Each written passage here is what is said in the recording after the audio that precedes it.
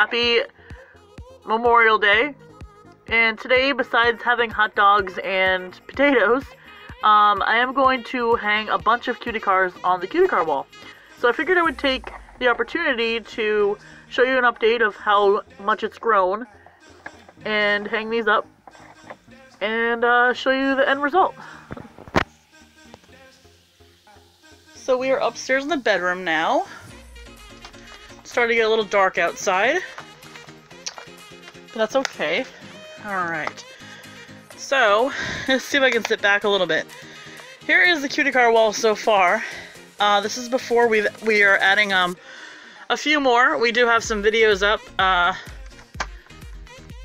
with some detail work on these cutie cars. I know you guys are probably getting sick of hearing about cutie cars. You want to hear about something else.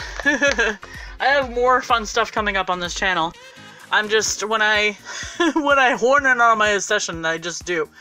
I'm gonna go ahead and, what I use to put these up, you guys can see, I use little tacks. They seem to be sufficient enough because of their weight and everything, and it keeps them there. It's not a huge hole in the wall, because I am a renter, so,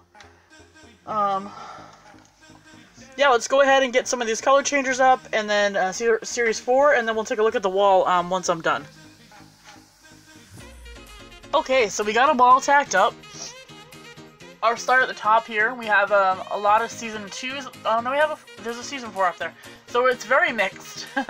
It's a mixed bag between Season 2s, 3s, and 4s.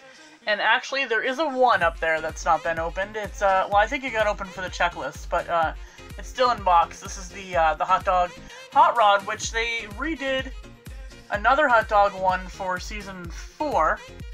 Over here, the hot dog ruler. But yeah, we're not actually going to talk about them now because we've already talked about them in multiple videos. But this is... Let's see if I can actually get back far enough to show you the extent of this wall. We just added that row down there, and that half row. It's come to my attention that I am missing 2 of the color change fantasy cars from the second wave of color changers.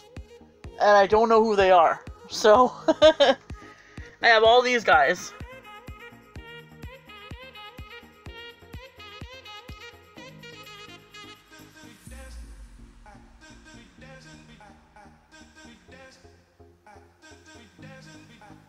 And then, these are 4 of Season 4s that I just found.